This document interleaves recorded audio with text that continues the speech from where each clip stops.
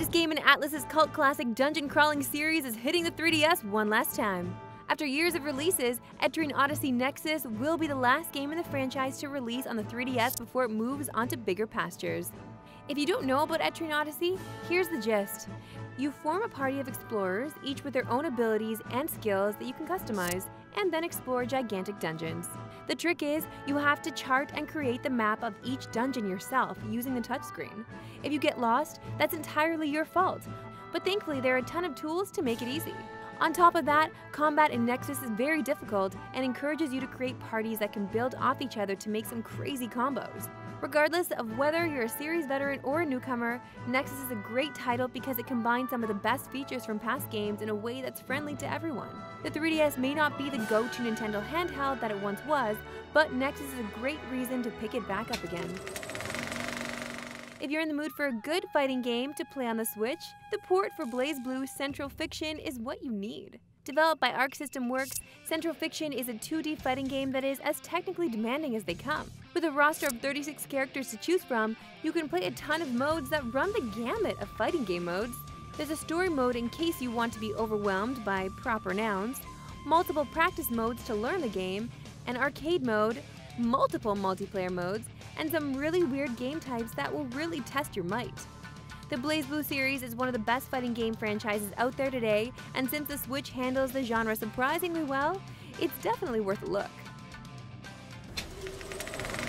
Hunting giant monsters is great and all, but there's actually no but.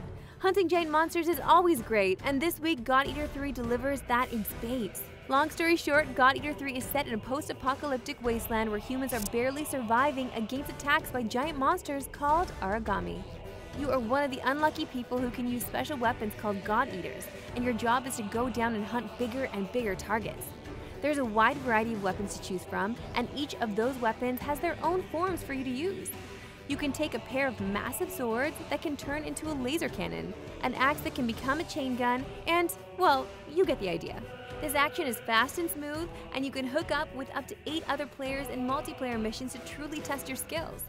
This is the first God Eater game built with consoles in mind, so there's a lot of upgrades to the visuals and gameplay to take advantage of current-gen hardware. And like I said, hunting giant monsters is always fun, so what are you waiting for? In the mood for a classic RPG, but you're not sure whether to play an old game or something newer? Try Evoland, because this game features the evolution of video games through 3 decades. No, seriously, Evoland starts out with 8-bit graphics and turn-based battles, but the graphics and gameplay will change the further you advance. Eventually, that means you'll be in HD, fully explorable worlds with action combat. Pretty neat, right?